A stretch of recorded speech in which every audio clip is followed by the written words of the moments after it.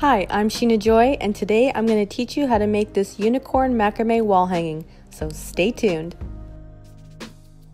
Don't forget to take a screenshot of today's pattern. Now let's get started.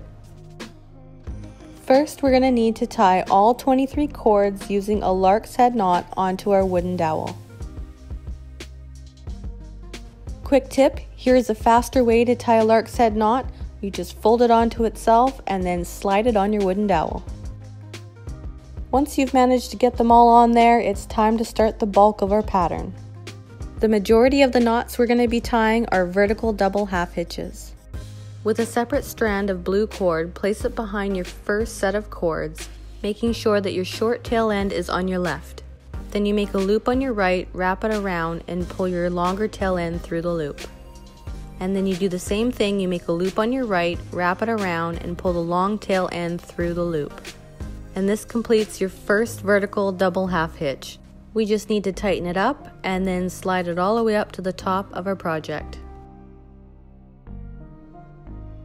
Because our first knot always looks a little funky, I'll show you again. So we bring our cord behind our next set of cords, make a loop on our right, wrap it around, and pull our tail end through the loop.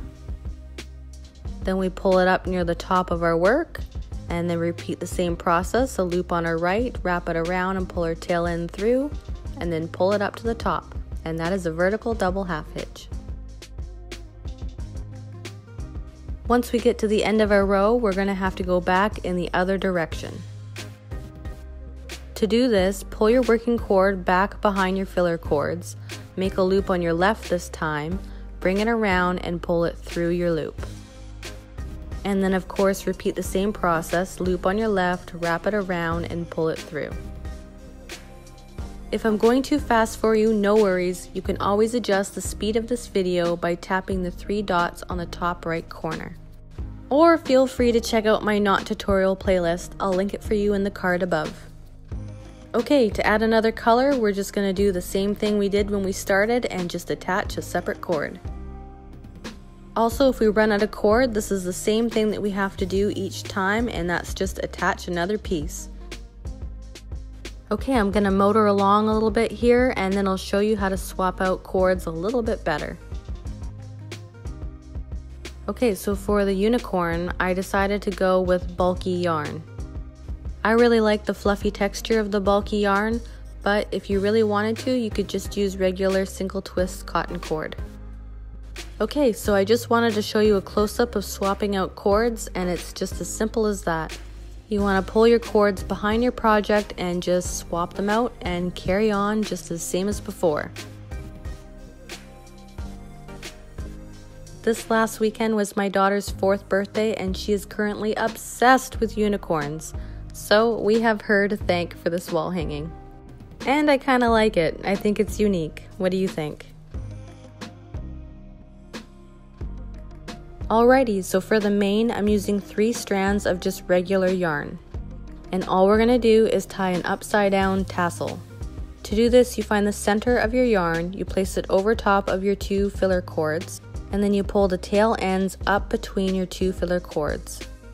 This is the same technique that is commonly used to add tassels to macrame wall hangings. Only we're doing it upside down.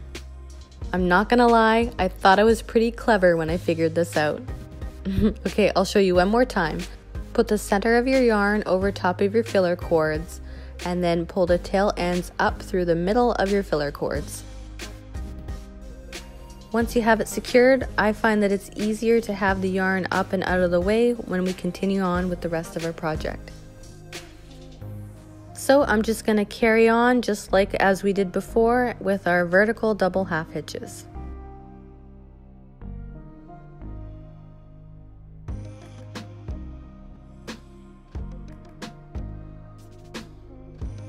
Now that we've come back around here, I just wanted to slow it down again for you just so that you can see how I tie underneath the tassels.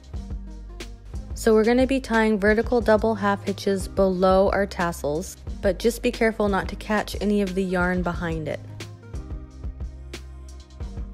So this is pretty much the premise of this pattern. I'm going to motor on through, but stay tuned to the very end because I'm going to show you how to fix the mane.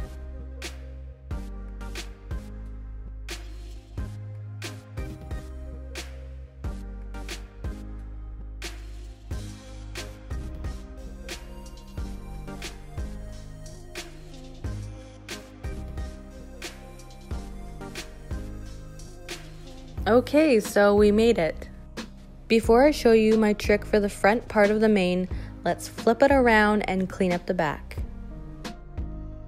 Now, the super professional way to clean up the back is to weave the ends all the way through your knots and behind, but that is really arduous, and I just find it's easier just to tighten knots and snip it off. Nobody should be looking behind there anyways. Alrighty, so I'm just going to give the mane a little bit of a trim so that it's straight. And if you wanted to, you could just leave the portion down, but I decided to braid it. My daughter is into Frozen like most little girls are, and she really likes braids, so I decided to braid the mane. To make a basic 3-strand braid, all you have to do is divide it into 3 and then take turns alternating each side into the center.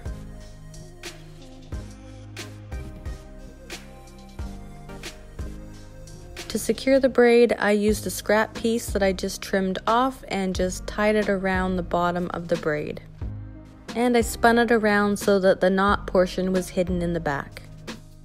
With a small piece of fishing line, I folded it over to form a loop, and then I threaded it through our work, and then I pulled our front mane section through the loop and used the fishing line to pull it all the way in through the back.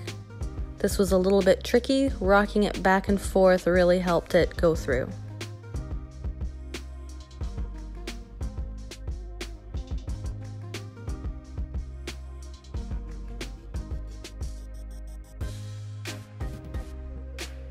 So make sure that you make your adjustments here and get it just how you like it before you flip it over and tie it off in the back. So I decided just to loop it through and then snip off some of the excess. It doesn't really need to be tied, just up and out of the way. That way if you wanted to change it up later, you still do have the option. And finally, we're going to make the last trim at the bottom.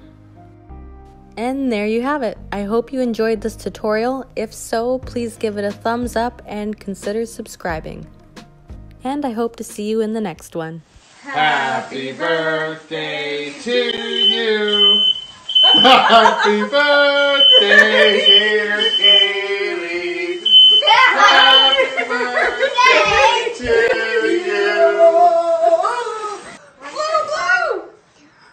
you.